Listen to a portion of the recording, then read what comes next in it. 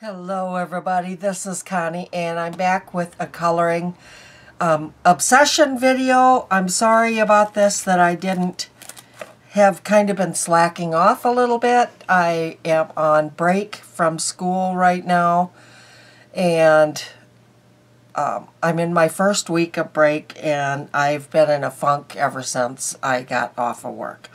So I haven't felt like doing anything. So we are going to talk about, these are Dollar Tree coloring books. This is the designer series Perfect Harmony, Designs to Relax and Inspire. And I'm going to read what it has. If you enjoyed coloring in this book, look for more designer series books. There's the Collector's Corners, Colors and Style, Color Fantasy, Creative Creatures, and Time for Tea. Okay, so let's start looking here. And there is the image that is on the front page that you can kind of copy if you want. The only thing, sorry about that. The only thing that I do not like about these is that they are double-sided. They're not one-sided. There's this page and the pages are very thin. So what you need to do is pick which one you want to do in the book and color, take the other side and make a copy of it. That way if you color on this page, if it bleeds through this page, who cares? Okay? Alright, so this is very pretty. I really like this kind of stuff where it's got different designs. Pretty mandala. Trying to get this so it's... This is really different. It looks kind of like Indian inspired.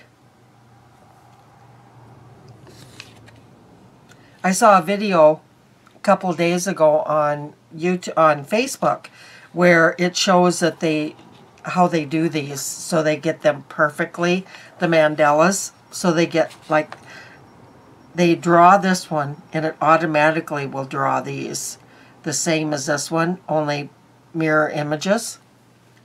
It's rather kind of cool. It's a computer program.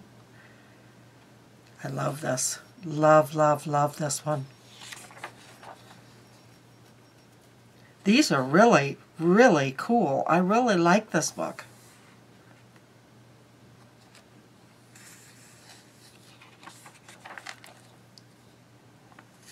Yep, I really like this book.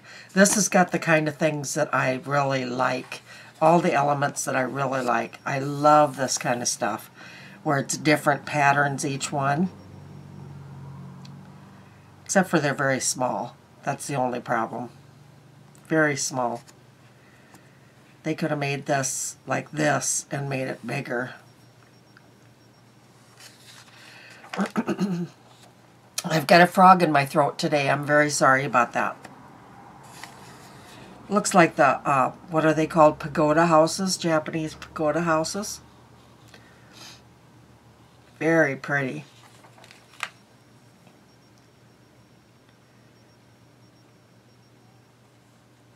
This one here I'm not that crazy about. The designs in this book are way too small. They're itty-bitty tiny.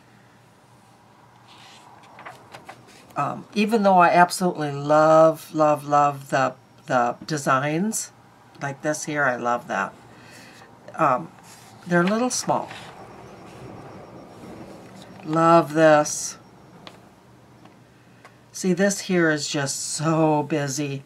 I don't enjoy this one because it's just way too busy and way too small. It's going to look kind of muddy when you're done, I think.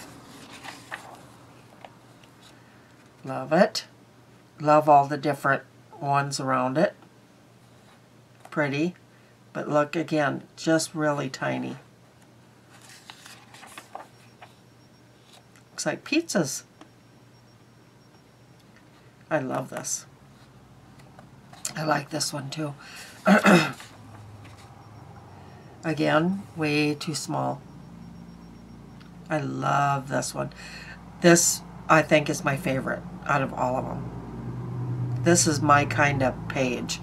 I love doing this kind of stuff.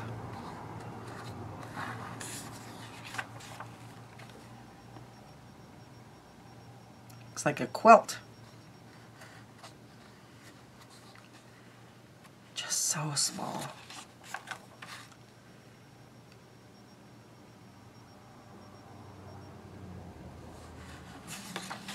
And here's the last page. Again, Guy, Perfect Harmony. This was a nice book, except for, like I said, everything is way too small in it. To get everything in it that they wanted to get in it, they had to shrink it down way too much. Thanks for joining me. Talk to you in my next one. Bye-bye.